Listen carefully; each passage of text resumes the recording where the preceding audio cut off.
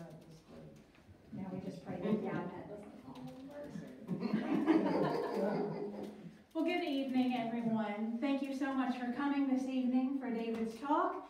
My name is Mary Massey. I know I've now spoken to every one of you as you walked in this evening, but my formal introduction is I'm the Director of Programs and Education here at Thomas Jefferson's Poplar Forest, and we're so excited to have David here to give this really interesting and unique talk. I'm so excited to have you all here tonight, and I hope that you continue to come back. We've got a lot of exciting events lined up for the rest of the year and next year. Not to mention the restoration of the house is finally complete after 40 years. So come back during the day, take a tour, see it in its Jeffersonian glory.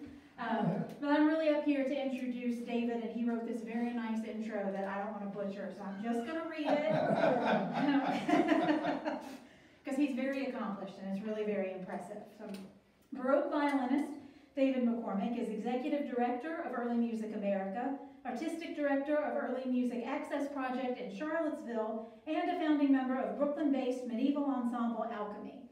His research into Black music making at Monticello as a 2020 Fellow of the International Center for Jefferson Studies has resulted in live-streamed events at Monticello and Colonial Williamsburg, webinars and live performances related to sacred music traditions at Monticello, and the documentary Black Fiddlers from filmmaker Eduardo Montes Bradley, featuring Earl White, Rhiannon Giddens, and Justin Robinson. His research into Black fiddling traditions associated with Monticello has led to popular walking tours of downtown Charlottesville, scholarly presentations at Juilliard, Indiana University, and other major educational institutions, and an upcoming concert inside the Rotunda at the University of Virginia.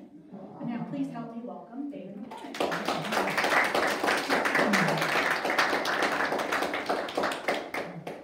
Thank you. It's really good to be here. I think I will start by just mentioning the upcoming concerts in Lynchburg. Hopefully all of you have seen this by now. I'm so pleased to be presented by Amherst Glebe Arts Response for this special Juneteenth concert, which will be on Friday, June 16th at Court Street Baptist Church. This is a historic Black church in Lynchburg. I've had the pleasure of bringing my fiddle into that space and playing there. It is magic. It's really a beautiful space to play, and looking forward to that. And I can't wait to, for those of you that come, I can't wait to introduce you to these folks who are on the front of this brochure. Benjamin Hunter, who's the fiddler on the top left, is really a tradition bearer of this kind of music. He's based in Seattle. He plays all kinds of music. I met someone earlier today that had taken a blues workshop with him. So really looking forward. He just told me the other day that he's also going to bring his gourd banjo along. So yes. That beardless fellow is me.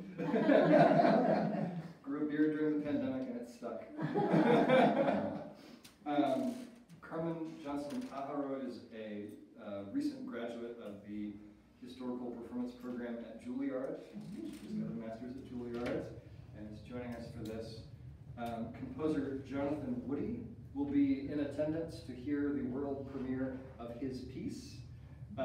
He has written a work that will surround the retelling of a story from Monticello, from an enslaved nursemaid at Monticello that has wound its way back to us in a very strange way. This story was told to Jefferson's children and grandchildren, who then, one of them told it to a French journalist who put it in a journal in French. And then somebody in the 1970s kind of did a dry translation back to English. And then this wonderful woman, Sheila Arnold, has retranslated the story for us in a really beautiful way, and has provided me and us with some really interesting context about that story. It turns out to be from the Brer Rabbit tradition, but it is, as she put it, not the way she's learned that story. She says that it is 3 different traditions of the Brer Rabbit story kind of mashed into one, along with some Ghanaian storytelling techniques. So I'm really excited to hear her version, and this composer, Jonathan Woody, has written the music that will sort of wind in and out of that story. Down at the bottom, you'll see Dominic Jardina, who's a historical clarinet player. You'll find out why we have clarinet shortly. I'll be telling you a little bit about some of the bands associated with Monticello. Dominic works at Colonial Williamsburg, so he spends all day, every day, reinterpreting the past for folks. And this gentleman, Lauren Ludwig, is a wonderful viola da gamba player and is bringing his special collection of what he calls Yankee vials. And if you have no idea what that is, you can join the club. I'm probably the only person in this room who knows what that is, and I promise I'll tell you by the end of this talk. So really excited for that concert, and this talk provides a lot of context for that concert, but it also stands alone, and you'll hear a lot of the music from the concert played by me on the fiddle, I'm just going to jump right in. When he with his violin, Graham Bell with his clarinet, and Wamba with the bass viol cut loose, there was only one thing to do, and that was dance. When they struck up Money Musk or Weston Slaughterhouse, he was a chump indeed who could sit by and look on without clinching onto a pretty girl and joining the merry throng. So, this is a quote from an 1887 article in the Chillicothe Leader that describes the heyday of a band led by Eston Hemings, the once enslaved son of Sally Hemings and this guy. Born in 1808, Eston bore a striking resemblance to his father. Jefferson, of course, never acknowledged fathering children with Sally Hemings, but the resemblance caused a great deal of public and private speculation, and of course, today the DNA evidence is quite conclusive. Beverly Hemings, Eston's oldest brother, was born in 1798. According to Jefferson's granddaughter, Virginia Randolph, Beverly played for the dances arranged by her and her friends at Monticello. Here's another great quote. On Saturday next, the youngsters of Monticello intend to adjourn to the South Pavilion and dance after Beverly's music.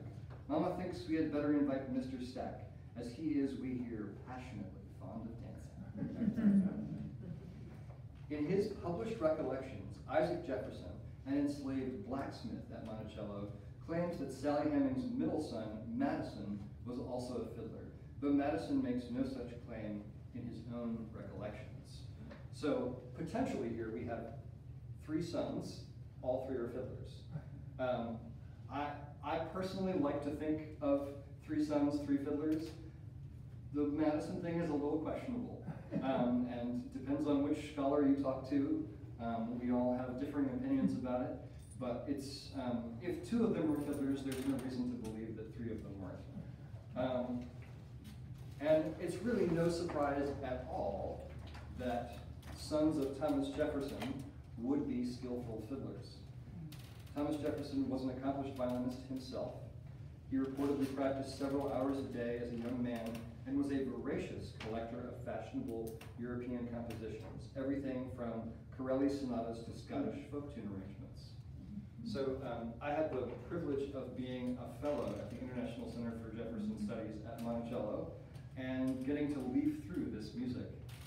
Jefferson's collection is massive, and all of it, almost all of it, is at UVA Special Collections. The rest of it is filed away in a room inside Monticello, actually. I've gotten a chance to see all of it. It's magnificent. It's a challenge to go through. All of the pages are very, very brittle, but luckily they also have it on microfilm, so I was able to also zoom through it a little bit. But it's quite an inspiration to sort of see music history in person. Now, Jefferson's wife and daughters were also accomplished amateur keyboard and guitar players, and his brother Randolph was known to play his fiddle on Mulberry Row, which was home to some of Monticello's enslaved residents. So I want to start by playing for you a piece called La Cabra. This is a Scottish folk tune. This is one of Thomas Jefferson's favorite tunes. I hope you like it. And it's become one of my favorite tunes. I've been playing it for a few years now, and it's really quite special. I will admit to you that this is not the version in the Monticello Music Collection. There are actually two versions. One is for keyboard, the other is for voice. This is a wonderful arrangement for violin by William McGibbon.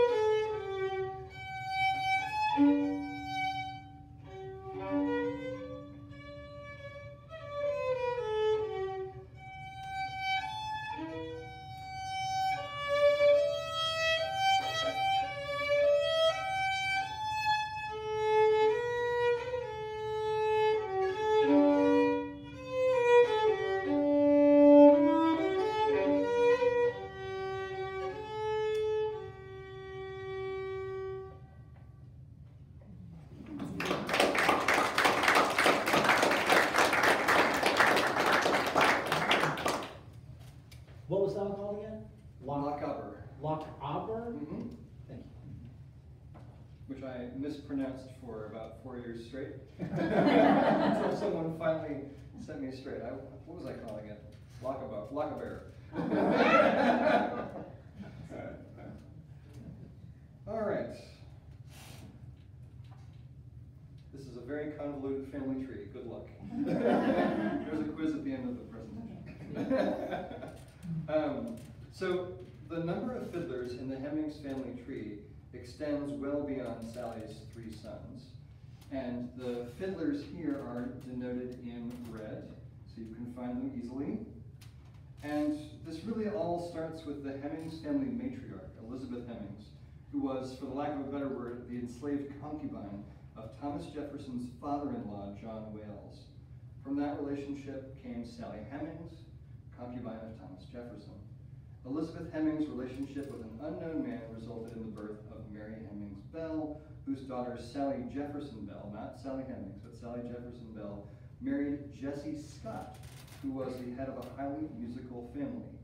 Jesse, his 3 sons, and an unknown number from the next 2 generations were all fiddlers. And then there's fiddler Daniel Farley, who appears to have been the son of Mary Hemings Bell. Most, if not all, of these Hemings and Scott fiddlers lived on Main Street in downtown Charlottesville. And this suggests to me a very vibrant musical culture. For I don't know, probably for about a decade is how long all of these folks would have lived in downtown Charlottesville within just a few blocks of one another. So that's a lot of fiddlers here. And they're not even all there, actually. I ran out of room to do an additional generation of the Scott family. There's another fiddler in there as well. So let me just show you the places I'm talking about. Many of you are probably familiar with downtown Charlottesville. Some of these sites may be familiar to you. So up at the top here, you'll see Timberlake's Drugstore on the left, and on the right is a store called O Susanna. Before these buildings sat there, this plot of land belonged to Eston Hemings. So on the right is where Eston Hemings lived. On the left is where Eston Hemings worked, his woodshop with his brother-in-law. And what I have found really poignant about this place is its connection to history. So we have Eston Hemings, who lived here in the 1830s, 1830s, and would have faced a great deal of challenge being a free black man at that time in downtown Charlottesville. And then we've got Timberlake's drugstore, which has been there since the 1920s. And I don't know the exact history of that place, but I can tell you that for certain there was a period of time in which black patrons were not allowed in the door, and probably a period of time of segregation in that establishment. And then something that really struck me the first time I kind of walked around to each of these locations that I'm going to tell you about, I stopped right there in front of Timberlake's and I looked down the street and I realized that I was on what is now called Heather Heyer Way. This is the place where Heather Heyer lost her life during the Unite the Right riot. And so there's this resonance that stretches back to Eston Hemings all the way to present day. I got some serious goosebumps in that moment, and it is really a strange place to stand and know all those things. Do you know if there are any pictures of Jefferson's children?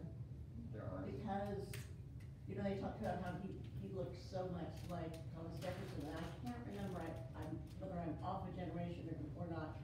He would have been only 1/4 black or 1/8 black. So we're not talking, when you talk about him living there as a free black, some of Jefferson's children moved to the Midwest before Jefferson died and didn't have any paperwork associated with their freedom because they passed her away. Yeah, you're slightly ahead of me. I didn't say that. Stole my punchline. It's fine. All right, this next slide. So this is the new-ish memorial to the enslaved laborers that is next to the rotunda at the University of Virginia. And again, walking through there, I was really struck by finding this name on the wall. I didn't know in advance that it was going to be there, Eston Hemings. And my understanding is that his name is etched there because he built a violin case for the University of Virginia. He was a carpenter in addition to being a violinist. As a correlation I see quite a bit when I look at enslaved violinists. They were often also carpenters. I wonder if some of them built their own violins. I'm sure that's probably the case. But at any rate, this is a beautiful memorial and very cool to see Eston Hemings' name etched there. There's at least one other fiddler on the wall. It's an anonymous fiddler. It just says fiddler. And I've seen a couple of other names that look to me to be the names of fiddlers. They are names that I know are fiddlers, but they're also sort of common names, so they could be someone else. I'm still trying to unravel that one. But I also wanted to show you this. So this is also on the downtown mall in Charlottesville, or whatever you now know of as the downtown mall in Charlottesville. The picture on the right is what's now Wells Fargo Bank. That building has been sitting there for about 100 years.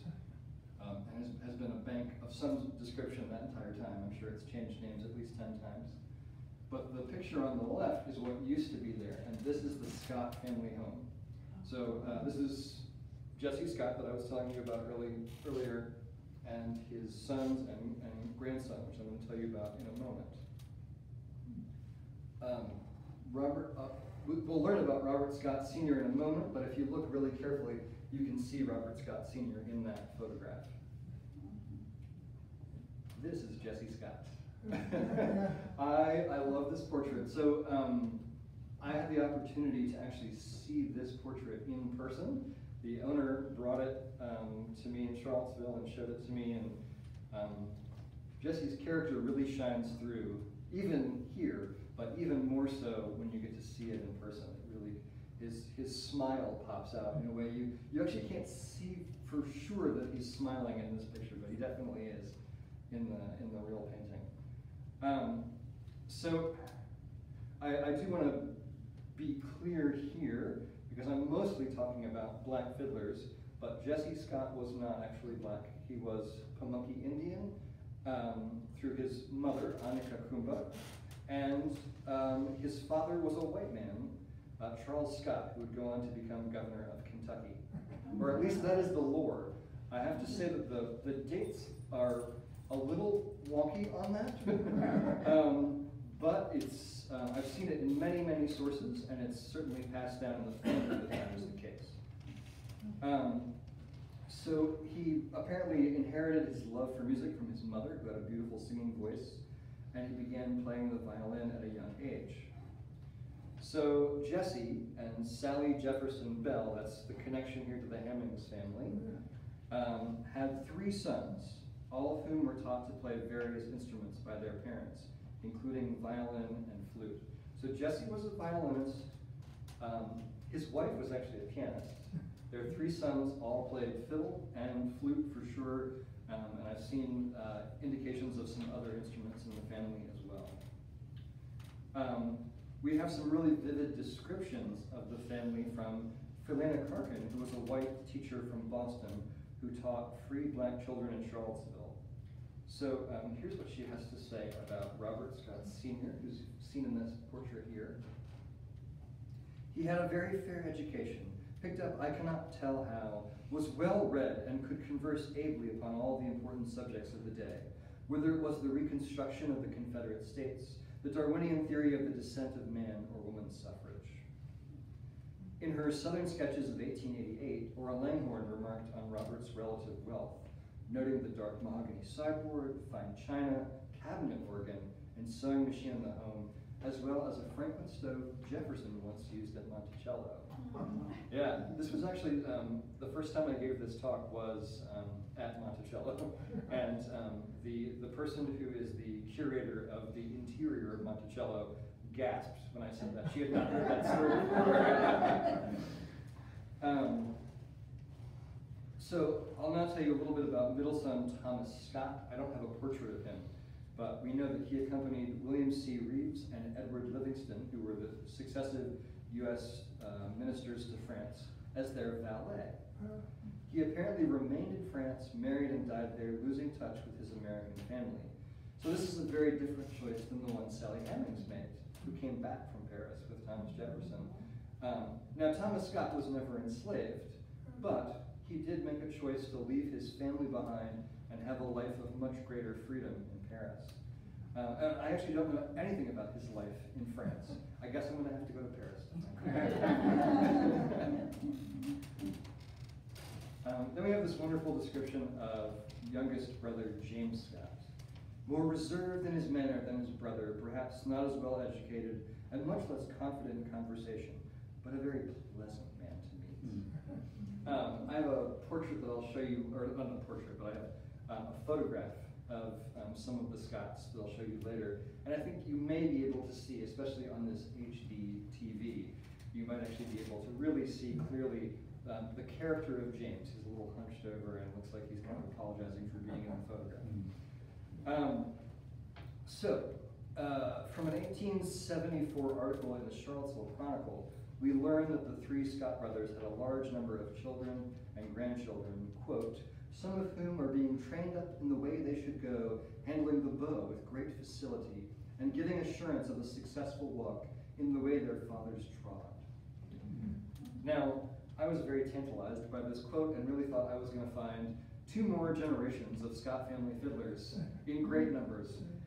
So far, only 1 has emerged, but it's a great story. So this is Robert Scott Jr., obviously Robert Scott Sr.'s son, who often played in the family band as a violinist or cellist. There we go. So Robert Scott Jr. was often known as Buck or Buddy to his friends. He taught at the Jefferson School in Charlottesville. This was the first black school in Charlottesville. And he was sent to Boston to finish his education so that he would be able to teach there. And as far as I can tell, he was either the first or one of the first black school teachers in Charlottesville. He directed school performances and was known to offer his services as a musician for school functions along with his father and Uncle James. I wanted to show you this gravesite. So this is Maplewood Cemetery in Charlottesville. So the grave on the left here is Robert Scott Jr., who actually died before his father, and got the bigger grave. And Father Robert Scott is right here. There are 3 other members of the Scott family memorialized on this stone. And what's really remarkable about this is that Maplewood Cemetery primarily is a white cemetery. And these are pretty a pretty fancy gravesite for this particular cemetery. And I find that really wonderful and remarkable that they're memorialized there. I often do tours of downtown Charlottesville based on my research, and we start at this site and I play a few tunes at the gravesite. So I've been really fascinated with trying to recreate the sounds of these fiddlers. And something I haven't mentioned yet is that I'm playing on historically informed equipment. So this violin has strings that are made of sheep gut. Yeah, and that is why you saw me obsessively tuning my violin for the last half an hour before this show. The strings, especially on humid days, will go out of tune over and over and over again. I will continue tuning this violin so that you don't have to hear me play out of tune. But anyway, these sheep gut strings make a very different sound than what you might be used to on a modern violin. It's a more sort of resonant sound, but not as loud. And that's where the innovation came. As concert halls got bigger, folks wanted louder strings, and so the materials changed.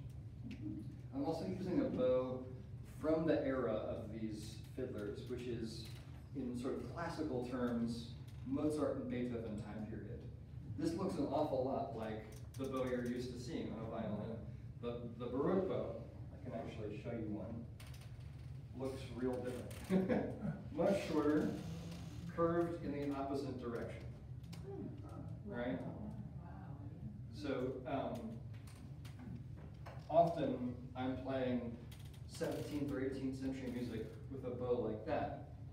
This is 19th century music. The bow isn't fully evolved yet. There are still a couple of improvements to be made. But actually, a bow like this is brilliant for this music. And there are a couple of reasons for that. First of all, you wouldn't know this, but I can tell immediately that this is not a modern bow because it's lighter. And you might notice I'm holding it way up here, whereas if you look at a modern violinist, they're going to be holding it down here. The balance point for this bow is right here. It just so happens that if you see any modern fiddler today, they're probably also holding their bow right here. It's the sort of the official fiddler's bow hold. So it works really well. And for me, it goes well beyond just playing the instruments of the time, which the materials do help a great deal. It helps you get into the sound world quicker.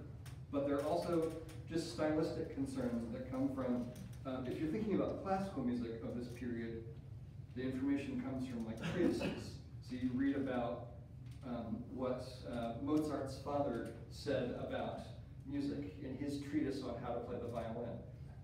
Every early violinist like myself has to read the Leopold Mozart treatise, so we learn about all of that.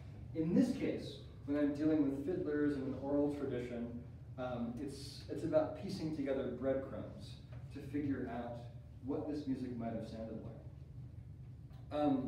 So, the first thing that we know is the instrumentation of the bands associated with Monticello. So I mentioned Eston Hemings earlier. So Eston started out enslaved at Monticello. He ended up in Chillicothe, Ohio, after he gained his freedom and after he had been in downtown Charlottesville for a while. So starting in about 1837 through 1851, he had this band, the Eston Hemings Band, in Chillicothe, Ohio, and it was made up of violin, clarinet, and an instrument called the bass viol. Now, I've just introduced you to what the violin of the Eston Hemings era was like. The clarinet was also quite different. Today's clarinet is a lot of metal, right? There's a lot of keys. There were many fewer keys on the classical era clarinet. The interior was also slightly different, and it has a mellower sound, a little less nasal, and just a simpler system for playing. And then there's the bass viol that I mentioned. Who here is familiar with the instrument viola da gamba? Anyone? Yeah. So I want to, even though that nobody's familiar, maybe it's not even worth talking about if no one's familiar with the viola da gamba, but typically, if you saw the words bass viol, that is what you would think of. You would think of this very ornate 6-string instrument. In fact, actually, if you see your brochure, that picture of Lauren, he's holding a viola da gamba in that picture. So it has frets, it has 6 strings, it's quite ornate, has a very different sound than the cello, which is the instrument that I'm sure all of you are picturing right now. The bass viol that I'm talking about is more like a cello. It's like a cello that took some steroids. It's like a fat cello, basically. This instrument was very popular in America. One name for it was the Yankee viol, and it was often used in sacred settings where an instrument was allowed. There are many instances in which instruments were not allowed, but this was sort of a compromise where, you know, it wasn't the organ that was being played, but at least someone was holding down the bass notes and keeping people in time and in tune. So this Yankee bass or Yankee viol became very popular in America, more so than the cello, actually. And so often these bands would have a Yankee viol or a bass viol in them. And there are also just cases where people called a thing a bass viol and it was actually a cello. There are many such confusions throughout the history of bowed bass instruments. So what's remarkable to me is the legacy of the Eston Hemings band. So 100 years after Eston set foot in Chillicothe, newspaper columnist E.S. Winnis wrote about him in the Chillicothe Gazette, and he traced the lineage of string bands with similar instrumentations. So there was a Frenchman named Fougerie who succeeded Hemings, followed by a black musician, Humble Jim West, and then the Hunter Boys, a family band well known throughout the region. So this family band consisted of 2 fiddles, bass viol, clarinet, and cornet. And if you think about that, we're starting to head in the direction of jazz, right? Or dance bands. And then back in Virginia, we're thinking about the Scots again. Their band was typically just 3 fiddle players. Now this is very unusual for the time, as far as I can tell. I have read and read and read about configurations of bands from the time. Truly, one of the most common configurations was just a single fiddle player playing for a dance, right? But often, the later you get fiddle and banjo, or fiddle and cello, or fiddle and clarinet, for instance, right? Some combination of unlike instruments. To have 3 trebles, 3 fiddles going at once is a remarkable sound, and one that I cannot wait to recreate on the 16th. I haven't actually tried it yet. Hope it works. What's nice is we have a little bit of evidence of the instruments that the Scots played, because we have, for instance, the picture or the portrait of Jesse Scott. You see him holding a bow very much like this. So we know that he wasn't playing one of these, which was possible in the early days of Jesse Scott's violin career. Bows like this would have still been around to some extent. And then in a picture I'll show you later, you can see that Robert Scott Jr. is playing what is very clearly a cello. So, let me move to our next slide here. So the Eston Hemings Band, we've jumped back to Chillicothe, Ohio. They played for the dances and balls in Chillicothe, Circleville, Lancaster, Portsmouth, and Columbus, Ohio. And there are two songs that we know for sure that they played. One is Money Musk, and the other is Weston's Slaughterhouse. So what's really interesting about Money Musk is that this version right here is actually from Jefferson's collection, and it's in Thomas Jefferson's hand. Now, that does not mean Thomas Jefferson wrote Money Musk. It's just a very popular fiddle tune. But it is remarkable. This is a version of Money Musk that's a little bit out of the ordinary. And I would have to imagine that this is sort of the version that was floating around Monticello. It's the version that Eston Hemings picked up orally and brought to Chillicothe, Ohio. So when we have this Chillicothe leader quote saying that Eston Hemings played Money Musk, probably sounds a lot like that. And I'm about to play it for you, so you'll get to hear it. But first, I just want to say a word about Weston's Slaughterhouse. I have not been able to find a piece called Weston's Slaughterhouse anywhere. I've asked lots of fiddle players, I've scoured the internet, tune archives, etc., etc. And the best I can come up with is that there is a Playford tune, which is an English volume of dances called Slaughterhouse. It's probably approximately the same tune. So when you come, if you come on the 16th to our concert, you will hear us play Slaughterhouse without the Weston. But here is Money Musk as Thomas Jefferson wrote it down.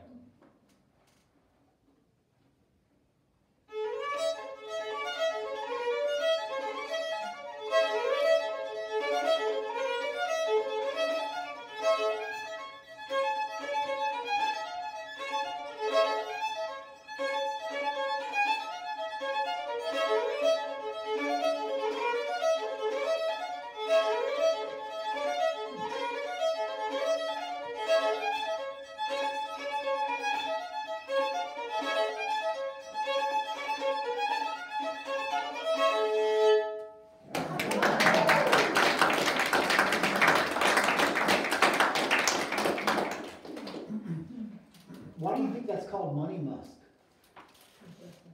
Oh man, I knew the answer to this a few days ago. I'm trying to remember who said this to me, but they thought that it was somebody commenting on the smell of money, so the musk of money, which had never occurred to me. I just found it to be a very strange title. But who knows why any of these things were named what they were? It's definitely not like a word painting about money.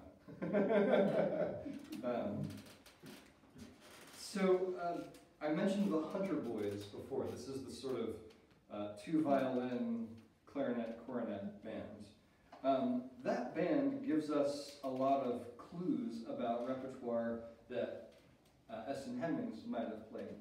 We're only separated by a couple of decades here, and there are a lot of reasons why I think there are connections, which I will go into.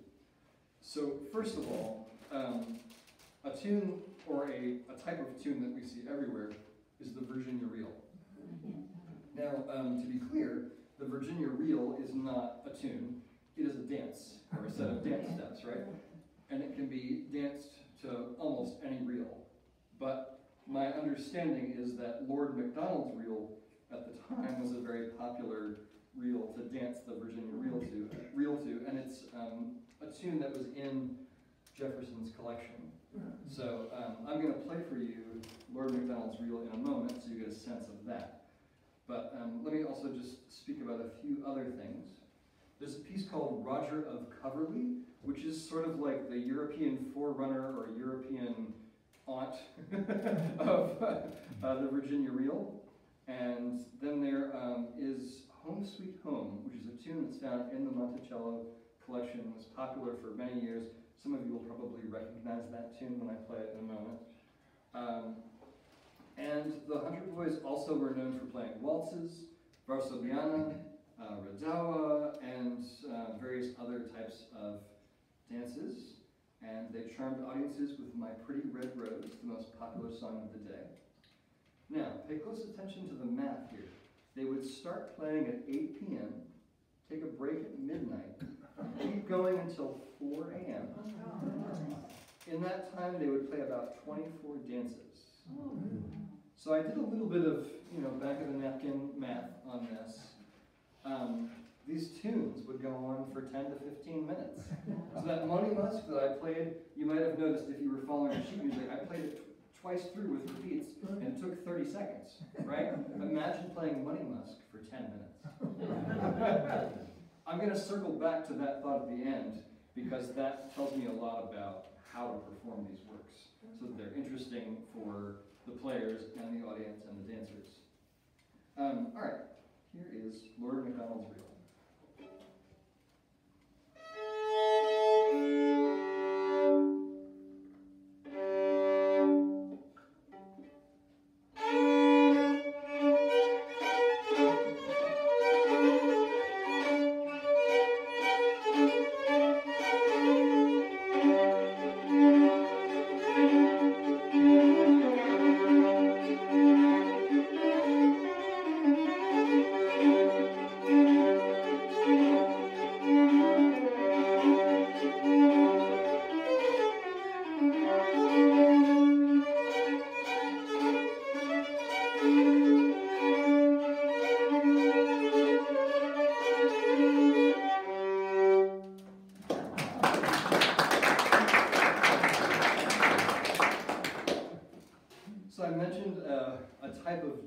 Earlier, a varsoviana that you might not be familiar with. It's kind of a version of the waltz. One of the most popular American examples of the varsoviana is the song Put Your Little Foot. I bet some of you will recognize it.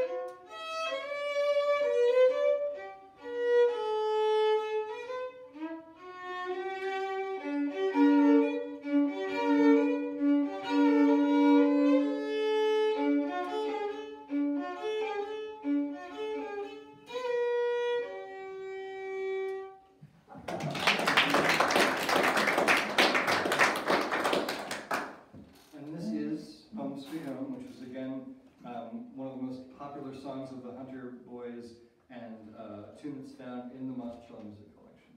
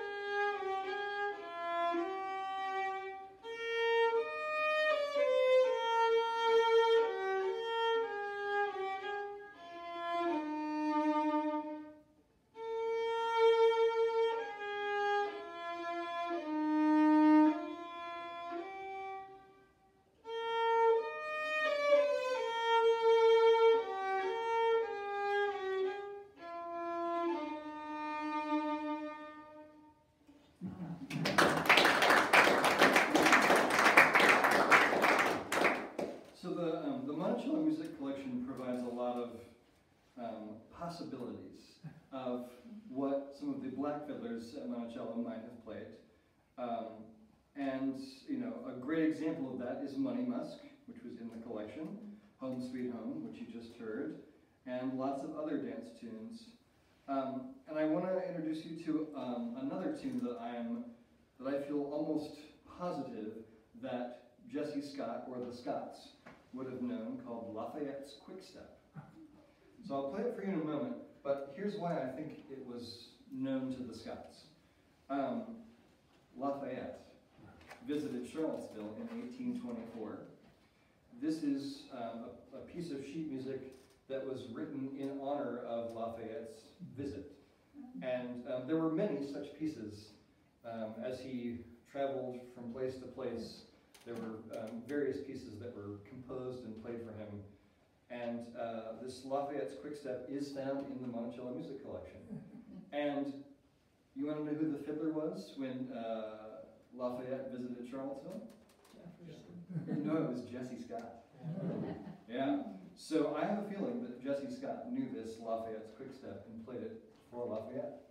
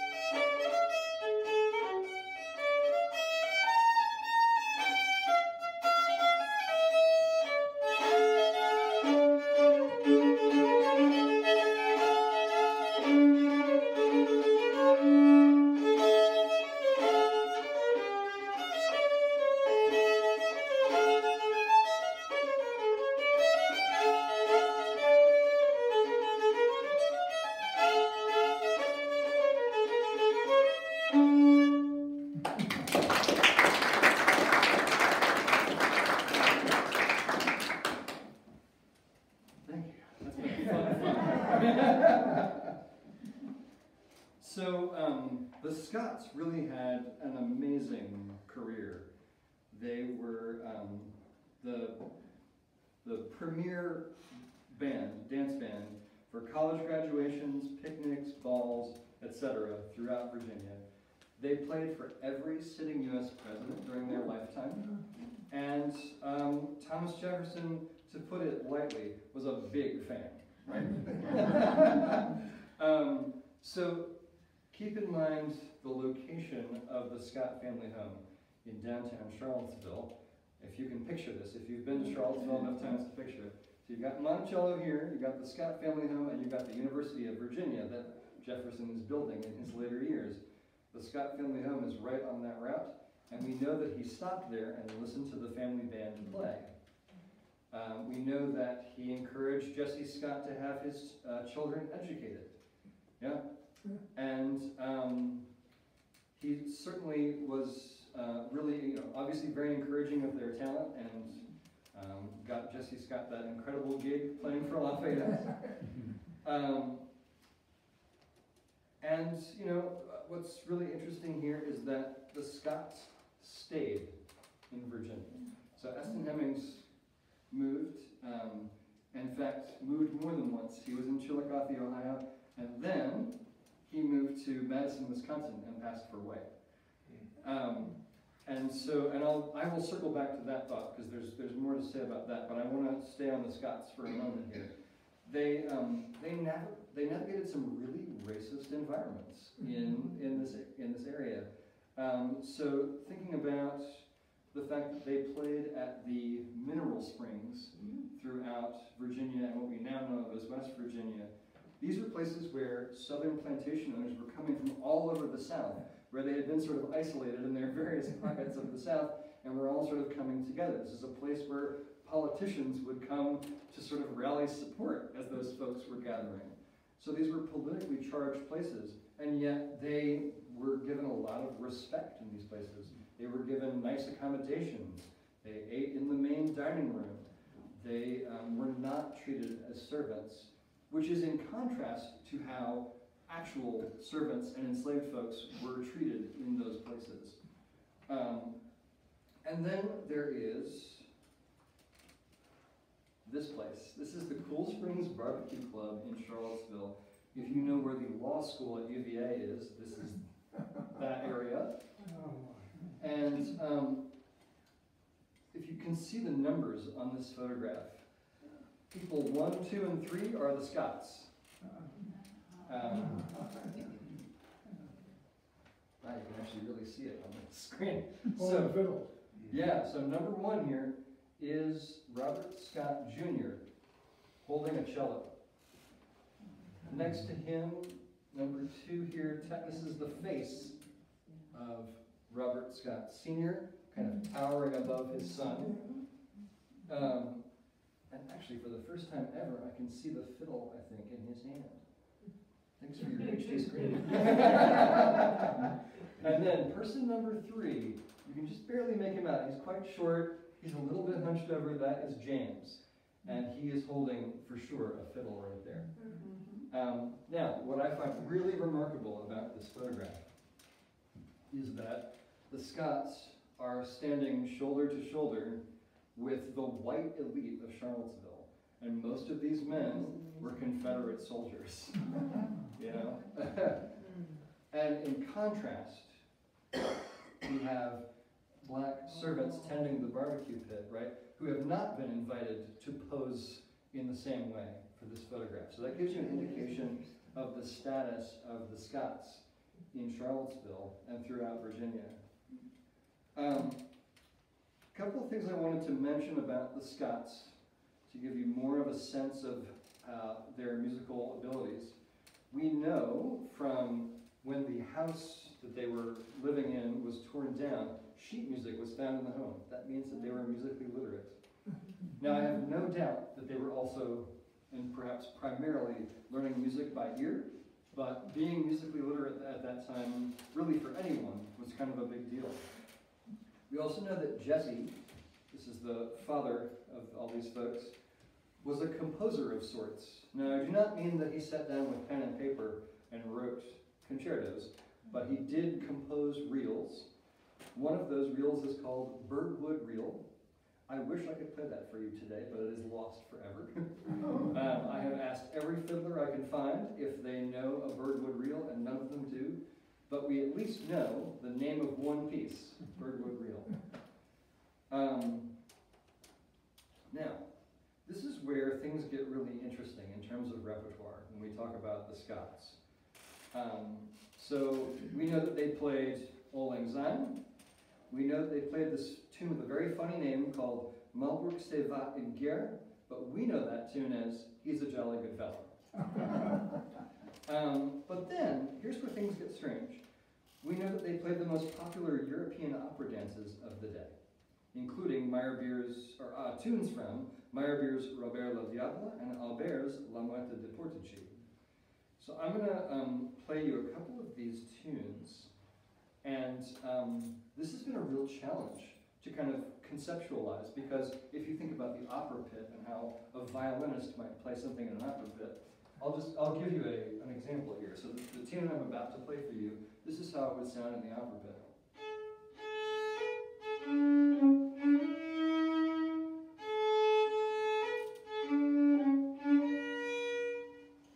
But these are fiddlers. So I like to imagine that they infused some of their fiddling tradition into these pieces. So here's how I have reinterpreted that same tune.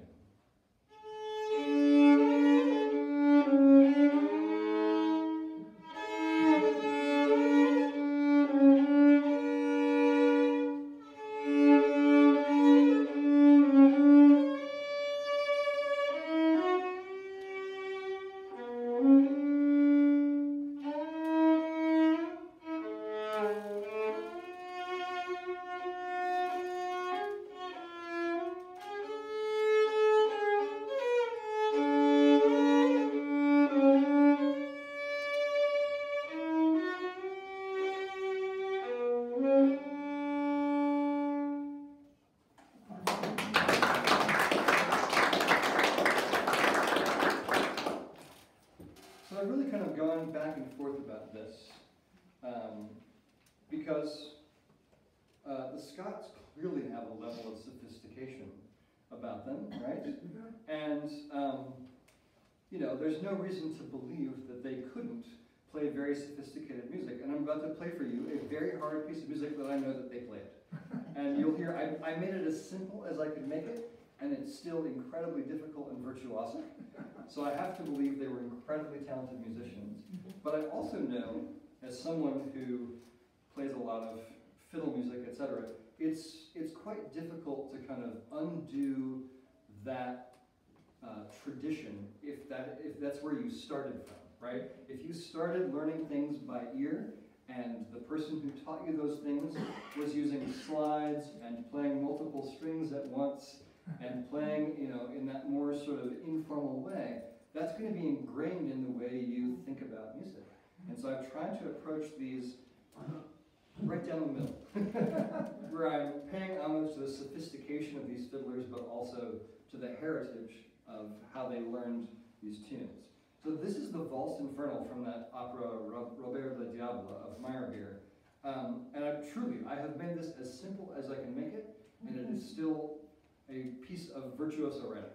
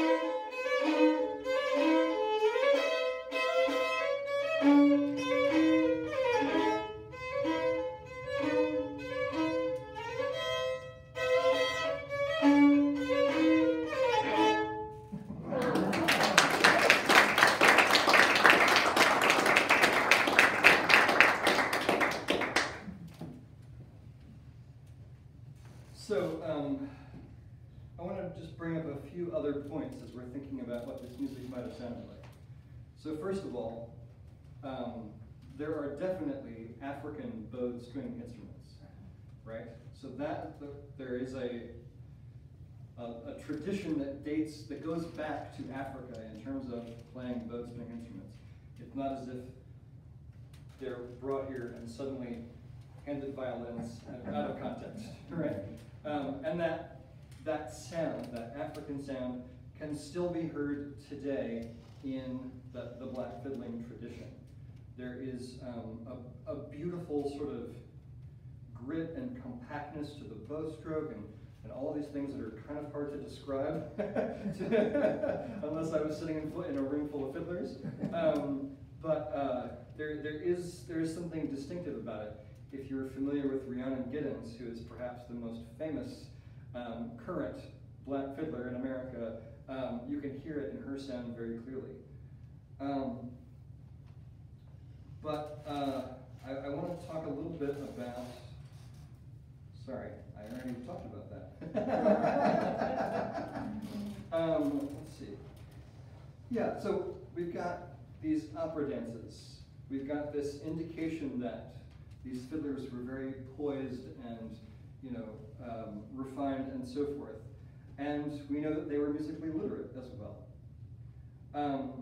But then there's this. And this quote tells me all that I need to know about the performance practice of these tunes. And such music they made as the gods of Terpsichore will never hear again in this generation.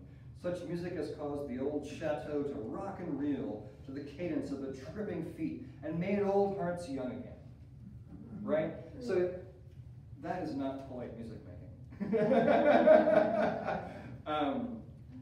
To be sure. Two more things, really 1.5 more things. I want us to remember, first of all, this idea that these tunes had to be repeated many times, right? The dance steps were happening over and over and over again. They're making these patterns on the floor. As a musician who would have to play for those dances, you would not want to just play Money Musk 30 times in a row the same way over and over. So you would improvise, you would ornament, you would change the instrumentation, you would try all sorts of different things to keep it interesting as a player, just so that you were on your toes the whole time.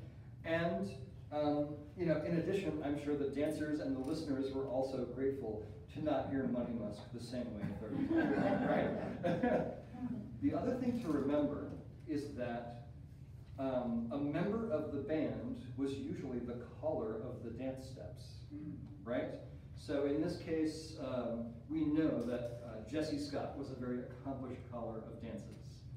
And that takes some skill, and it also takes part of your focus as a fiddler, right? You are speaking and playing at the same time. And though it's sort of a hard concept to grasp without doing it myself, I am not a caller of dances. I don't have time to learn to be a caller of dances.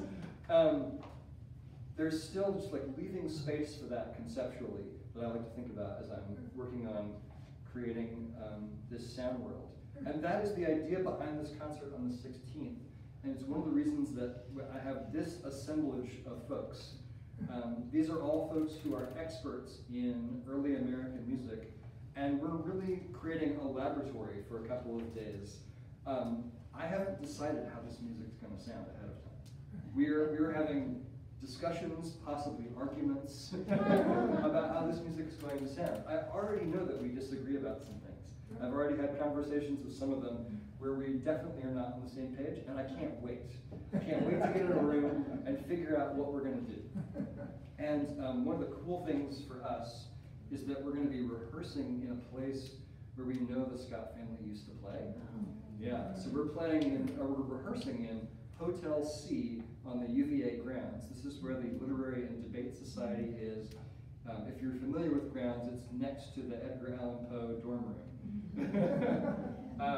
So I'm really excited to just be in that historic space, which hasn't really changed since the time that the Scotts played in it, and experience just sort of the resonance of that space.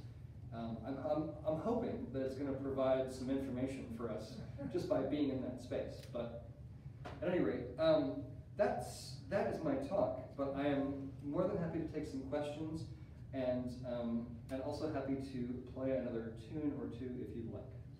Yeah. Yes. Who was it, Jesse, who played Put Your Little Foot? So Put Your Little Foot would have been the Hunter Boys, which is a band that came after Eston Hemings in Chillicothe. I think they had a collar, because I can sing that tune. It's to the left walk and turn, to the right walk and turn, Yep. to the left walk and turn. See how quickly they learn. Yeah. That is, I mean, that's a really great example, right? Where the calling of the dance is actually the lyrics of the tune. Yeah. Do you know why the fiddling tradition went one way with the violin in the opera, another way in terms of the slides and multiple notes? That's I could give a semester-long course on that. It is throughout history. Folk traditions and sort of more formal traditions have existed side by side, have influenced each other. I also play medieval music, as you heard in my introduction, and even then, right, there was sort of a folky fiddling style, and then there was religious polyphony. And those were different styles of playing, but often the same player doing the two different styles. And that it has just always been like that. Like maybe a difference in the audience that would attend each and what they wanted, a difference, like you played by ear, maybe it's harder to pick out exactly what note you want, so you're going to, slide that. Yeah, I mean, these are things that sort of developed organically, that the sliding, somebody didn't wake up one day and be like, I think I could swing. You know, it's just like, that felt good, and they did it, and it sounded good, and it matched the dancing and so forth. Yeah, I hope that answered the question. Any other questions? Don't be shy. Play a little bit, play some more. Sure. Let me, I'll tell you another story. Did you have a question? Okay. Let me pull this up. I have a question. Sure. Do you have any evidence that the Scott fiddlers and Hemings fiddlers played at the same event together, or? I wish. That would be the coolest thing ever. I am very confident that they knew each other well and were learning from each other. Yeah. My suspicion is that Jesse Scott basically taught all of the fiddlers on that family tree. Okay. Yeah. I don't know exactly, I don't know where he learned to play fiddle, but I strongly believe that he was sort of the elder statesman of the fiddling tradition at Monticello, and was training up his relatives to play. We know that he taught his sons, but then if you think about, you know, Eston Hemings just living right down the street, there have to have been jam sessions where all 10 of them were sitting on the porch and playing together. And is there any evidence that Jefferson taught his children with Sally how to play? There's definitely no evidence of that, and it's something he wouldn't have done because he wouldn't want to have let on that he was the father. Okay. But also, he had injured his wrist a couple of times. Was it both? He fell off a horse 2 different times, is that right? He fell off a horse here at Poplar Forest. Right. And injured his wrist the first time, and then the second time, maybe the more famous one, he was leaping over a fountain, I think, in Paris, trying to impress Mariah Cosway. Yes. So there are a lot of years here where Jefferson actually isn't playing the violin. Okay. So, but Jefferson's brother definitely was playing fiddle and was playing on Mulberry Road. So there's definitely some cross-pollination going on there. Yeah. Any other questions? Yes. I'm confused about the music exactly, whether it was something that we sit and listen to or they dance to. I mean, if Jefferson is going to show up, he's not going to want to hear something that he dances to. He's going to want to listen to something he listens to. But we see a picture of these people here. Do you think that they're going to play a reel and they're going to dance around, or are they going to play something that we can just sit and listen to? I think there are definitely 2 or 3 different contexts here. Mm-hmm. You know, we've definitely got the balls where they're dancing all night. So everything they play is accompanying dances. Okay. But I actually don't know about things like a barbecue. I don't know if they were cutting a rug at the barbecue or not, right? I think they might have been, but I also suspect, I mean, so for sure when they're playing at the Mineral Springs, I think that is dinner entertainment. And then, yeah, playing for Jefferson, certainly Jefferson by himself didn't just dance to their music. That would be ridiculous, you know? But I suspect that the repertoire is pretty much the same. I don't think that they had a dance band repertoire and a entertaining folks that were sitting around repertoire. So I want to close with one more sort of story and a couple of related minuets here.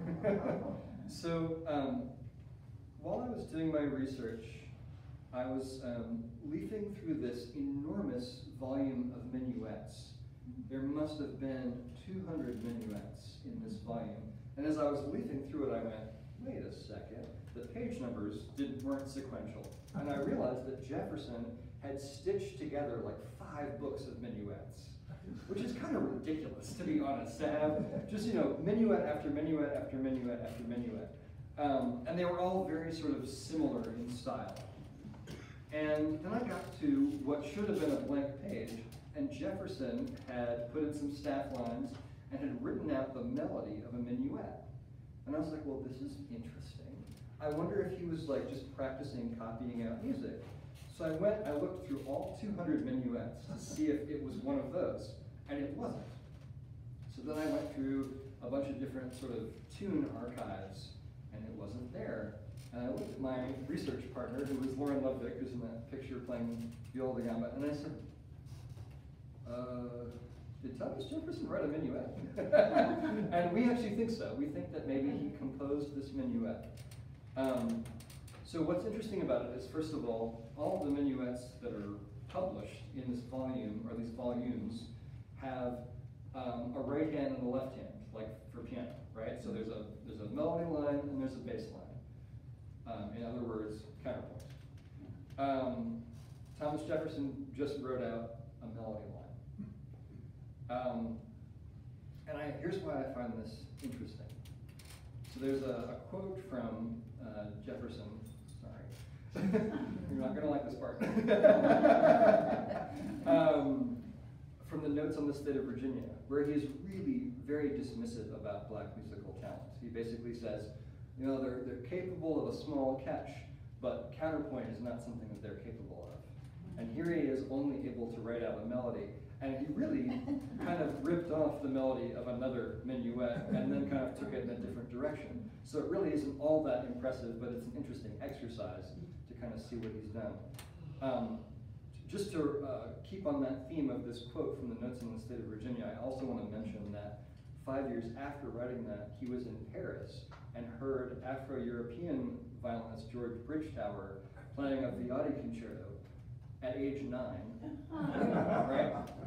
Really, really impressive playing. This is the same George Bridgetower that was dedicated a sonata by Beethoven. If you're familiar with the Kreutzer Sonata of Beethoven, that was originally dedicated to Bridgetower. And if you ask poet Rita Dove or you ask me, that should still be a dedication to Bridgetower. The two gentlemen had a disagreement, and it was then dedicated to Kreutzer, who had nothing to do with the composition of the piece at all.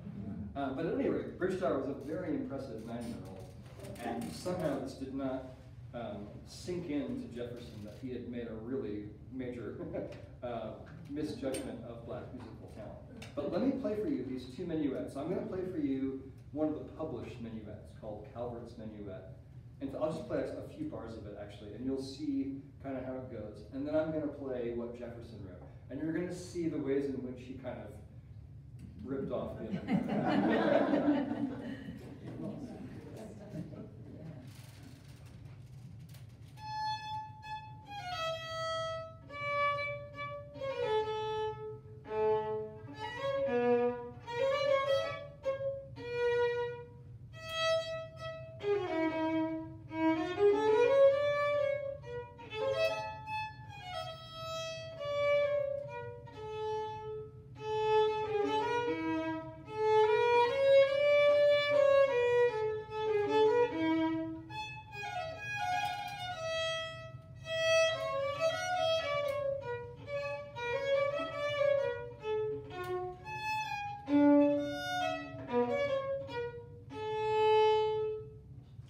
That is Calvert's Minuet. Now, the piece that Jefferson wrote is called Fitzhugh's Minuet. Now, here's another reason that I think there's a possibility that Jefferson wrote this. Fitzhugh is the last name of someone Jefferson would have known pretty well. It's a family that he stayed with on his way to our nation's capital. And the patriarch of that family was a flute player. And this piece I'm about to play for you fits really nicely on the flute. So I have a feeling he kind of wrote it as a kind of a gift to his friend. So let me remind you that this is the beginning of Calvert again.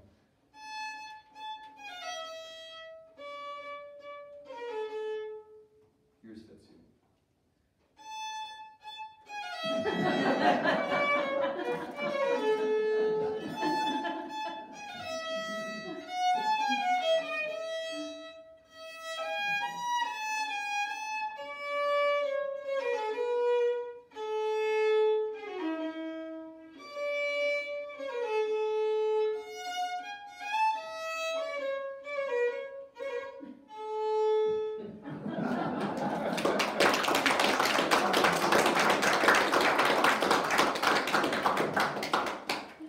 Thank you, this has been really fun, I really appreciate it. Thank you.